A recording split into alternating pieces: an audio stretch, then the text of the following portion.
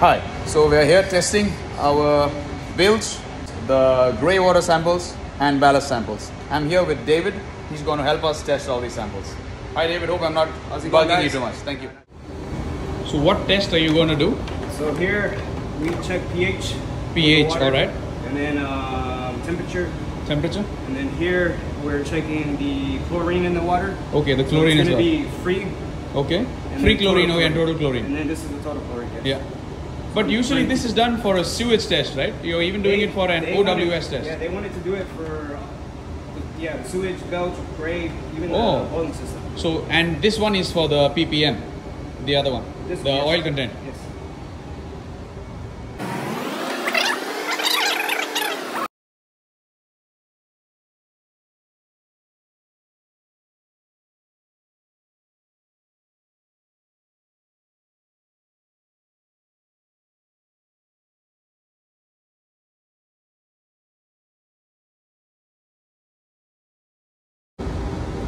So David, now you're testing the grey water all over again.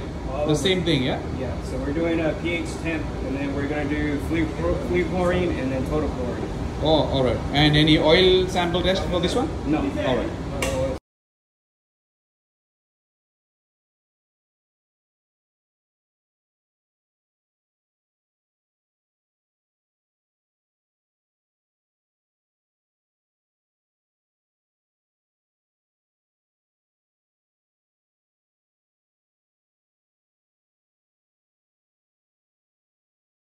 So what kind of tests we would be doing on board for the ballast water?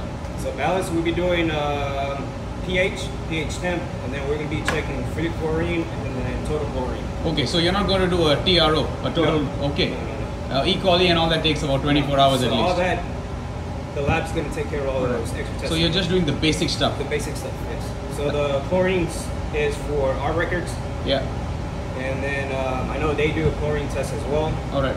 But I don't know if there's samples you're going to put in this cool box, and then like you said, you're going to stop at a gas station. On the way out. And yeah, on the way out, stop at a gas station, fill it up with ice, and then deliver it. Yeah. Alright David, thanks a lot. Take care. Hope to see you soon. One more thing we all got to remember is that the test, like I showed you in the end of the video, he puts them in insulated container, and then he will go out, he will fill up ice, because certain samples need to be refrigerated or kept at least a lower temperature, so that the results do not vary. The bacteria in the sample still lives, the results do not vary. And certain tests take very long, like tests for E. coli and other bacteria in sewage or in grey water take almost 28 hours. They are like incubation tests, so 28 or 48 hours. And usually I'm not dressed like this. This is just, I'm editing the video because I'm just waiting. I have some free time in my cabin before I head down. So the basic test done by a lab representative that comes to draw your samples on board is temperature, pH, free chlorine, total chlorine, and if it's an oil content, I mean like your OWS discharge, he'll do an oil content test as well. These tests on board, he draws the sample at the same time, but the lab test, he will draw them in a bottle, in a couple of special bottles, and another bottle for himself, which he uses on board to test and verify, that both the results are parallel or as close as possible.